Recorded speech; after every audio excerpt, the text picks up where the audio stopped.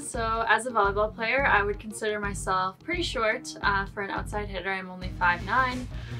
So the other people that also are playing in my position are usually 6 feet or above.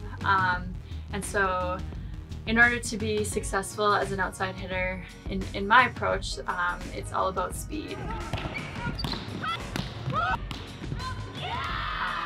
That's how I generate my power and be able to beat those big Trinity blocks. Being an outside hitter is the best position that anyone could play, in my opinion, as a volleyball player. You get to pass, you get to serve, and you get to hit the crap out of the ball. So when you just get the kill and it's just a straight to the ground and you see the rest of your team cheering for you, I have goosebumps. Like, it's just like the best feeling, and that's something definitely that I'll miss.